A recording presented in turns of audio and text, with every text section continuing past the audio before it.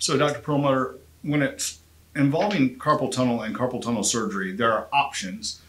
We specifically do endoscopically, whereas a lot of other practitioners in orthopedics will do an open carpal tunnel. Can you clearly delineate the difference in why we do what we do? Sure.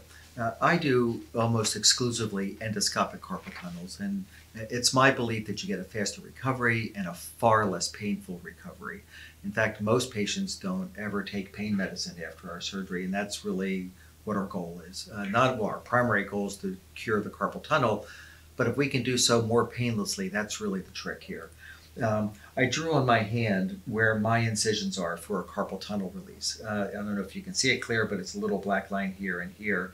And with an endoscopic carpal tunnel release, we make a small incision, put a camera in the hand, look up at the ligament, and cut the ligament from one end to the other. We see it 100% of the time, and we see it perfectly.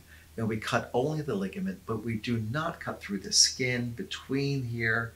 We do not make this incision, which would be the open release, nor do we cut through the muscle below that. So the pain is less, the strength is greater, the recovery faster. Now, it is true that at 6 months, the results of both are the same.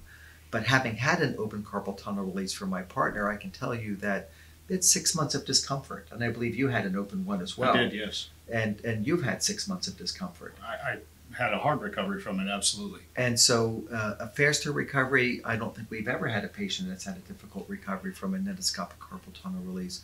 So it's a style difference, it's a training difference. Typically those that have undergone hand fellowship training, not all of us that have undergone specialty training like I have do it endoscopically, but that is the way we do it in our practice. Absolutely. So if you're having issues with carpal tunnel and it becomes a surgical issue, we'd be glad to assist you as well. Please call us at Carolina Regional Orthopedics.